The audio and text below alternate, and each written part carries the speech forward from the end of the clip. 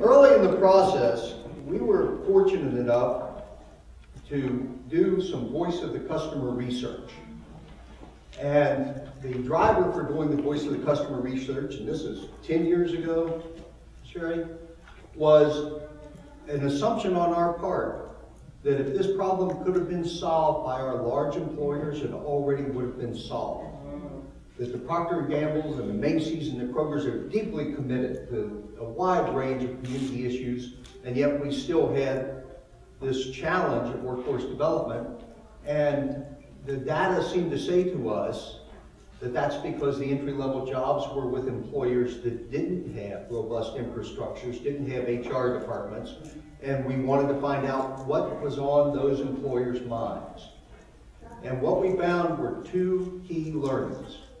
One was that those smaller employers were scared to death of the social implications of getting involved with any publicly funded workforce development program because they feared a punishment aspect, especially if there was failure.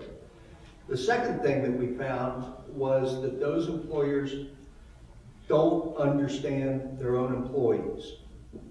They're very much busy in the operations of their enterprises, and they have what we call in construction the rebounders, that bottom of 20 or 30% of subsistence employees that they don't engage deeply because they don't know how to engage them. And that as well as building tools for individuals to be successful in work, that there was a bunch of challenges out there in terms of building tools for employers to be more effective in their engagement of employees. And so where that led us, and we are far from perfect here, was to a process of asking more questions. You know, I tend to talk in stories, but this is just one more example in our community where another good speech from a middle-aged white guy is going to really change the outcome. We've had some great speeches. I've given some great speeches myself. It's the work at the point of attack with those small employers, having the energy budget to actually engage them, because you have to have enough staffing to get out and talk to them, but then becoming their partner rather than some sort of arm's length, you know, we've done the program, now we throw the person over the wall to you and you make them successful. And so what we found through a number of initiatives works, at least in the construction part of this, is you don't have senior level, you know, ownership level commitment, you can forget it. If you don't have the professionals do what the professionals do, one thing that is clear about construction is we're not successful with young white males. We have a lot of them working for us, but that doesn't mean we don't have a lot of waste. We hire 500 of them, about 100 of them find attachment. Because we have 100, it looks like success. The fact is, our poor processes are more easily identified with smaller populations. So if you only have 10 black employees going through trying to find attachment, and 8 of them disappear, you'll notice it more because you only have 2 left instead of having 100. So having true partnerships with folks who do know the science of workforce preparation has helped us. We're not good at it, especially the small employers. Absolutely critical, supported employment. Because of the level of socialization required to succeed and find attachment in construction, you're working in different kinds of work sites, different kinds of environments with varied populations.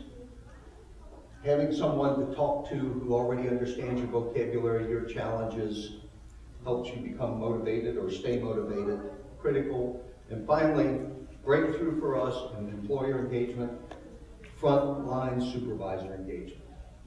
Instead of having meetings with HR, where there are HR departments, getting the foreman, the frontline, out on the floor work supervisor engaged in the conversation. You don't become a foreman in construction because you have a sociology degree. You become a foreman in construction because you show a willingness and ability to drive through obstacles to achieve goals. people who aren't like you, who have special problems, who have excuses, they become part of the problems you're driving through, and you roll over them and get them out as fast as you can. Changing the game so that the foremen become responsible for the success instead of the chief drivers of the failures is a key component of employer engagement. And I'll give you just one point of light, because I think that it's how we're going to measure success. If you're still measuring placement as success, you're doomed, because the more you do it bad, the more of it you get to do. You've got to measure advancement as success. And we are beginning to see folks who have come through these programs who are advancing the lead person, foreman, and 3 weeks ago, I've noticed these two young ladies, minorities in our office for some time. I said, why are these craft workers showing up, at the end of their workday in our office?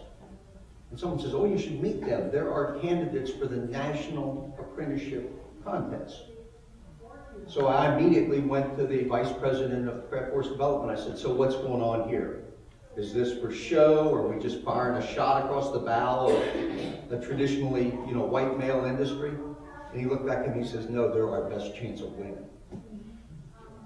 That's what we should be measuring if you want to engage employees. We get excited about that.